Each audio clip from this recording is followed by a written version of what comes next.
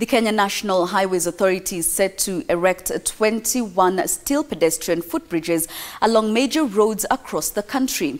The project will cover the expansive Mombasa-Nairobi Eldoret Northern Corridor and Nairobi Thika Super Highway. Belgium will finance the 2.98 billion shilling project. Kenha Director General Peter Mundinia says the project aims to enhance safety interventions along these roads.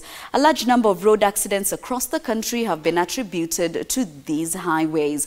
According to National Transport and Safety Authority Road Safety Status Report 2017, Nairobi-Mombasa Highway was ranked as the deadliest road in the country, followed by Thika Super Highway.